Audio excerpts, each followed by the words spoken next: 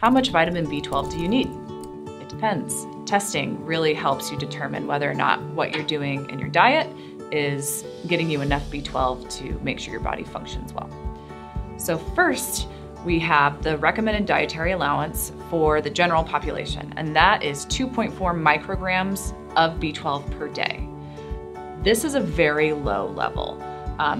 For context, one egg has half of a microgram.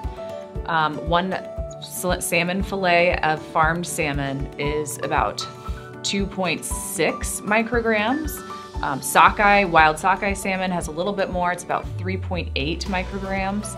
And 4 ounces of beef liver has 67 micrograms. That is by far the richest source of B12 that we have.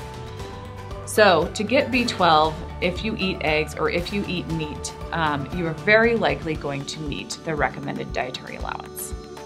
But B12 has one specific issue that can really affect absorption, and that is B12 requires something called intrinsic factor that's created in your stomach to be absorbed.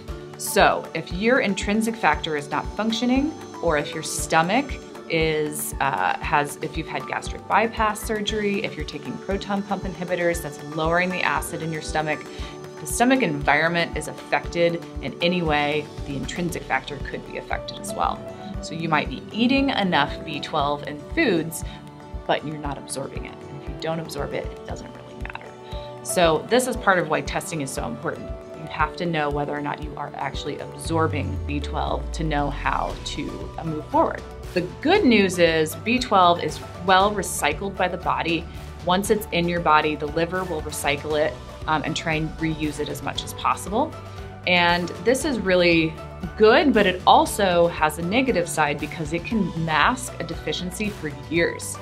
If you haven't been taking in animal products, you might not start to develop B12 deficiency symptoms for many, many years.